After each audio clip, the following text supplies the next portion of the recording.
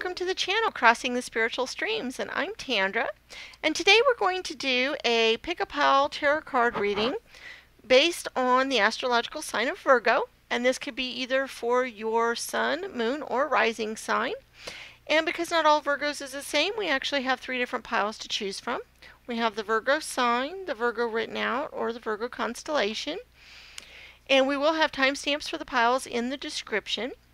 And here in a minute, we will give you a little time to think on and meditate and take a deep breath and decide which pile is the one that you should listen to. You are welcome to watch more than one pile and more than one astrological sign if you'd like. If you like the video, please give it a thumbs up and also subscribe to the channel. That way you can be informed of any future videos that we will put out. And if you'd like to donate to the channel, there will be a link in the description to PayPal. And we will see you at the first reading.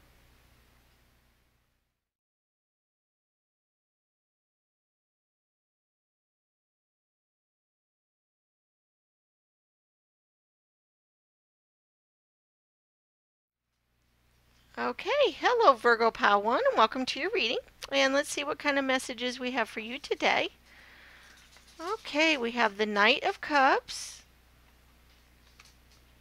the 10 of Cups, ooh, goodness, the Ace of Wands, the 5 of Wands,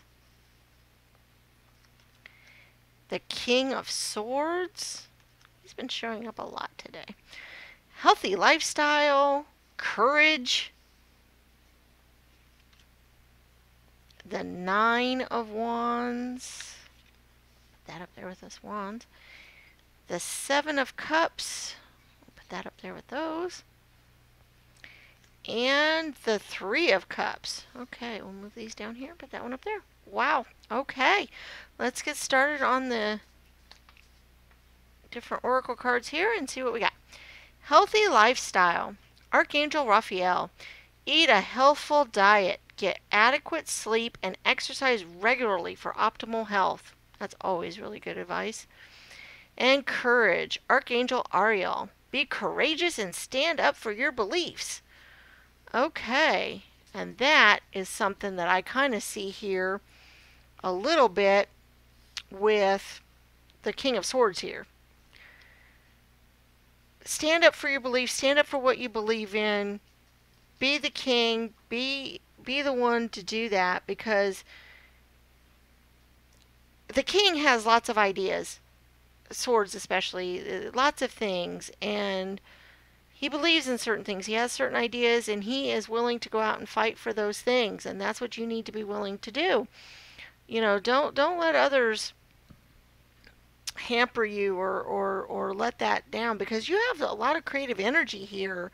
And I get the feeling that some of you are being very creative or wanting to be very creative right now and get into some creative endeavors and do those kinds of things. And maybe somebody is not believing in you, but you believe in you because you need to, because emotionally you've got some great things coming up for that.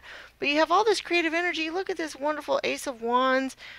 It's planting the seeds. It's getting started. You've got all of that. You've got the 5, which almost always means change and those kinds of things, but it could just mean whatever you're super passionate about, because I see a lot of passion going on in this fight. We've got dragons fighting and other stuff, and then a lot of passions, a lot of creative energy going on, just a ton of it. So be creative. I mean, look at here. We've got the 9 of Wands. He's creating a scarecrow to protect his crops and things, and putting some wands around the scarecrow to help protect him. But he's being creative and thoughtful. You know, that was a creative idea if you think about it. Whoever came up with scarecrows in the first place, you know, that was creative. Let's make something that kind of looks like a man so the crows will fly away and not eat the crops. That's kind of a creative idea. And so you have a lot of creative energy going on. And because of that, emotionally, I think if you follow those creative ideas out to their natural end and fight for your ideas, fight for what you need to and what you believe in, I think emotionally you could be great. And that's also kind of going along with a healthy lifestyle too, because if you eat a good diet and get plenty of sleep and exercise and whatnot, emotionally, that should really help you be happy and helpful. Because if our bodies feel good, if we've had enough rest, emotionally, that's going to help us along the way. Emotionally, we're going to be good. And you have some really good emotional cards here. We have the Three of Cups. Look at that. They're watching, their children here, and look, they're watching new life being born and all that. Emotionally, that is just a wonderful feeling. And then we have the Seven, and I always kind of love this card here. It shows up in a lot of readings lately, but it just shows how happy and cheerful and carefree you can be. And both of these have children in them, I've noticed. And so I think you need to pull in some youthful energy and your youthful, think youthful ideas. I don't care what age you are. You could be very, very old, but if you believe in yourself as being young and have that young energy at heart, follow it, because there's no reason not to, and that's all part of following your beliefs again. But look at how happy and youthful that energy is. And then we have the Ten of Cups and the Knight of Cups. The 10, they have pretty much everything, everything's coming up rainbows. Look at that. And they've got all the cups up in the air. They've got their children out here. They're holding each other. They've got everything emotionally that they need. And that is just something. It also deals with your intuition and your subconscious mind too. And that goes along with your creativity. Follow your intuition. Follow whatever it is that is your heart desire, whatever it is that your heart is telling you. Follow that, because emotionally, that's what you need right now. That's going to be what's really good for you. You have the Knight of Cups here, and he has his cup. He's coming back from war. He's getting ready to get across this river here, and the knights I see as warriors and as messengers and as bringing back the spoils of war. So if you've gone through some emotional stuff and emotionally, some battles here with your creativity in your mind, you're just maybe going back and forth in your mind. If you've done that, you've got the knight coming back with the spoils of all of that. And so emotionally and all, I think follow your heart, follow your intuition, follow your creativity. Do well in your healthy lifestyle. Don't let others drag you down. Fight for your beliefs if you need to. Bring on the King of Swords for that, because you need to fight for what you want out of this life. You need to go get that. You need to fight for that. You need to do it, because nobody else will do it for you. You've got to do it yourself. But if you do, emotionally, it will be very fulfilling for you. So please, please, please follow your heart and your intuition and what you want. Fight for your beliefs. Okay, we've got another deck here that we might be able to pull out another message or two. Might help clarify it for somebody. Let's see.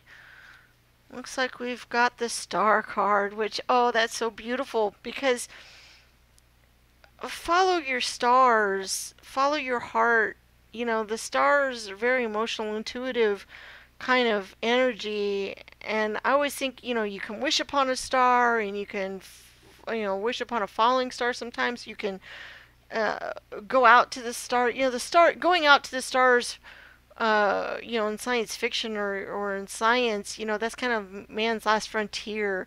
And that's something that's very creative, to be able to follow that. See what's out there. Follow your dreams and your heart and your emotions. See what's out there. You can do it. And I really believe that that's something you all need to hear right now. Okay, I think that's all we have for pile one, and we look forward to seeing you in other readings. Bye-bye.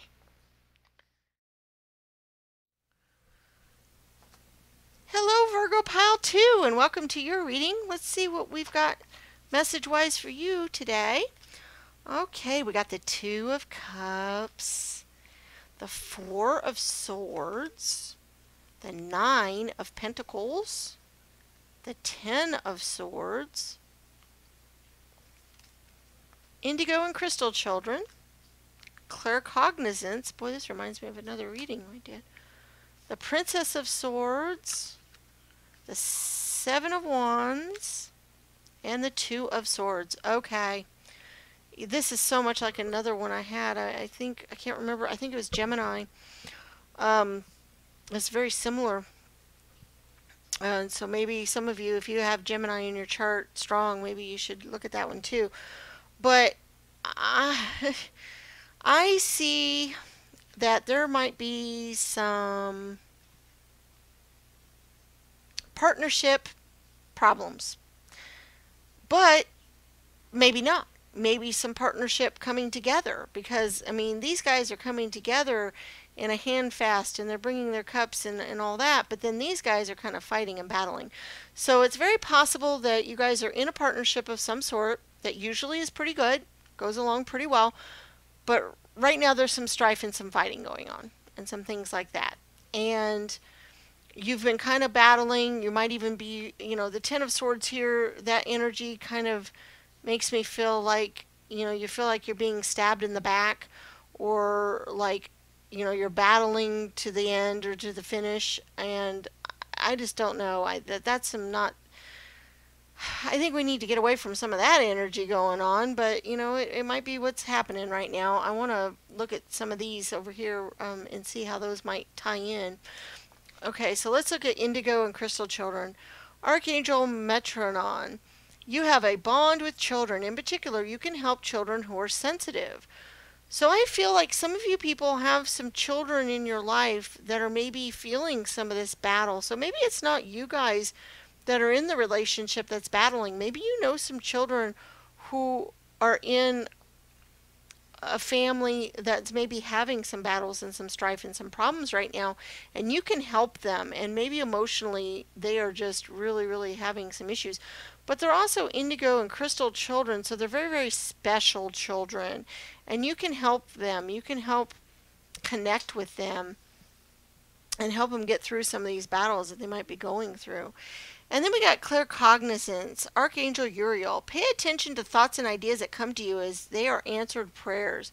So pay attention to things, ideas that come into your head and other things like that because they're going to be useful to you.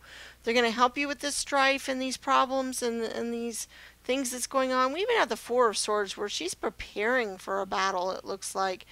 She's lining up her swords, she's getting them together for a battle. And if you need to prepare for a battle, that's fine, that's great. You should do that, but you should also pay attention to whatever ideas come into your head to help with that because they're divine messages right now, okay? And you might listen to children as well, not just help them, but they might be able to give you some ideas just by listening to them that might help you just know what needs to be done next. And so definitely do that. And then we have some wands cards. Well, one anyway. We have another swords energy, which, wow, we'll just have to talk about that in a minute. But we've got the Nine of Pentacles, which is creative energy a lot, dealing, and it's very much intuition, which goes very much along with the claircognizance. Follow your intuition, what your mind's telling you to do, because you've got your wands cards here too, and we got the Seven of Wands. Look, they're getting ready for this storm that's coming. They are putting up their sandbags and they're doing what needs to be done to help with that. They're doing the work that needs to be done. And so if you guys have a battle coming or something that you need to fight through, you can do it. Okay? You've even got the Princess of Wands here. She's very worried. She's sitting here. She's been waiting for a while for her knights to come back from battle, and she is worried about what is happening. And she keeps on the lookout. And she's like, I don't know what's happened. I don't know what's going on. But I'm here, and and I'll be here for them when they get back. Even though things look kind of bleak right now, I think things will happen. And that's the energy you guys are in right now. You guys are worrying about some battles. You're fighting some battles. You're getting prepared for some battles. You just have those kinds of things going on. But you also have the intuition and what you need to do to get through that. And then if it's not you personally that's in the battles or getting prepared, you might be working with some people that are going through that. Maybe some of you all are psychologists or psychiatrists, and maybe a lot of the people you're dealing with have had some issues going on and some battles and anxieties and problems, and you can help work through that. Listen to the ideas that come into your head and help those people along. Okay, now we've also got some tarot cards here. And once again, another sword energy, and it's a Knight of Swords. So you have the Knight. He can go out and battle for you. He can take care of this battle.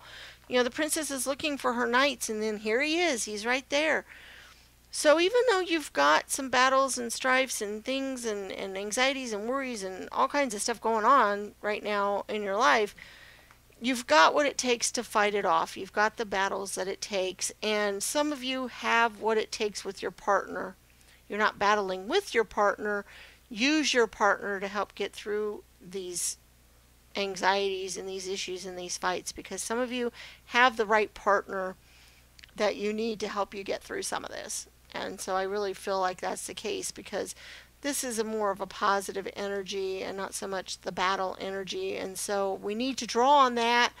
You need to get your partner to help you with all this other energies that's going on, because there's some battles, some fights, some heartaches, some anxieties, all this stuff going on either with you or people you know that you're dealing with. Okay, I think that's all we have for pile 2 today, and we look forward to seeing you in other readings. Bye-bye.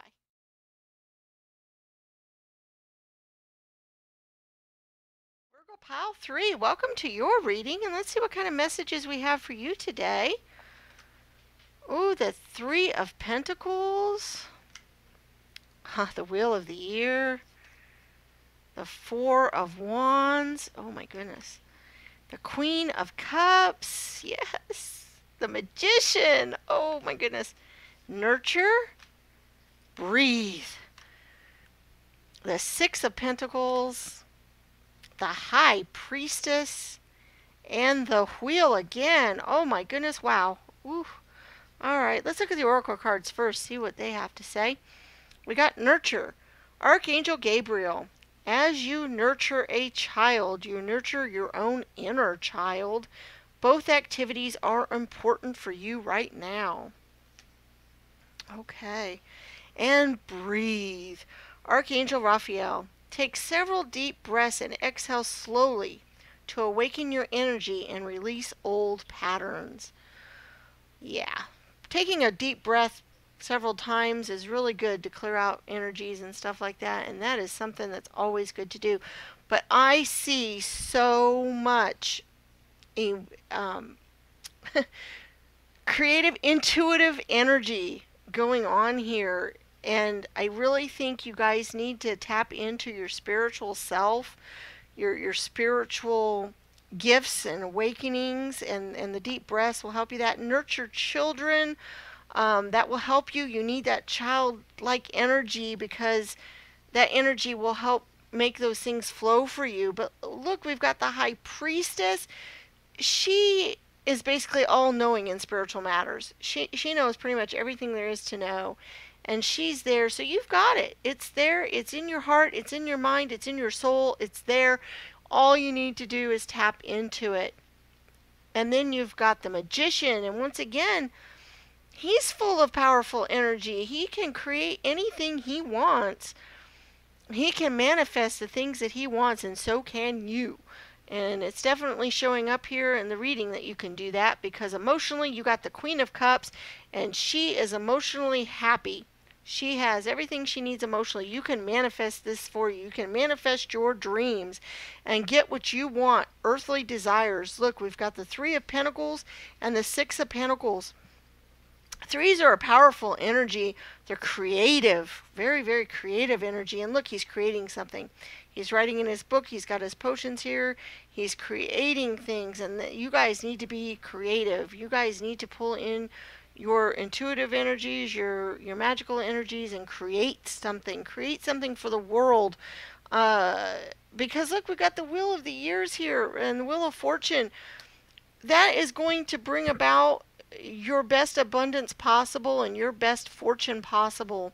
And you have 2 of them, so it's double that you've got it. It is going to be there. And the 4 of Wands is another very, very creative energy. And look, they've created something together. They've made this very stable, very beautiful looking, going out into nature, communing with nature kind of thing. And you guys need to do that.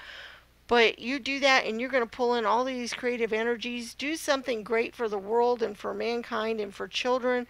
Because if you nurture children, they're the future. That would be great for mankind. Pull in all of that wonderful energy from the universe, all that wonderful magical energy that you have in you, and use it to help others and use it for the world, because that is where your heart is at right now. That is what you want. And when you do that, the world will be at your fingertips. Everything will come what you need, your earthly desires. And look, he's giving out to children. He's giving out some of his wealth to children, and you can do that. You can, and not necessarily monetary wealth, although that's fine too, but your emotional wealth and whatever wealth you have, your knowledge, your wisdom, your power, your magical energy, give that out to children. That's very, very, very important, and in turn that will nurture you, and that will give you what you need. Now, we've got a tarot deck here, and we'll pull out one or two cards to see if there's any other, well, not a whole stack of cards. See if we can give it any other energies here, any other messages that you might need to help you along in this journey. Oh, you guys are awesome. This energy is so cool. You guys can manifest anything in the world that you want, and you can help others so much with this energy. It's just all right there. And maybe there isn't any other messages. Maybe that's all you needed to hear. Let's see if there is one more or not. Another couple of shuffles, and if none come out, we won't worry about it. Oh, there's one. All right, and the Queen of Wands. The Queen Wands. Oh my gosh, Wands, it's got the energy and the creativity and the passions and your spirit, and it's the Queen, so she's on top of it all. So it just goes along with all of this. You guys are so full of passion and energy and creativity. You guys have so much creative energy. It's just bursting to get out. I can just feel it just like overflowing and bubbling. And you guys need to use that creativity in positive ways, and with children especially. And that is just going to be awesome for you all. I think that's all we have for pile 3. Give some comments if you have any for it. I hope you liked the reading, and we'll see you for any future readings. Bye.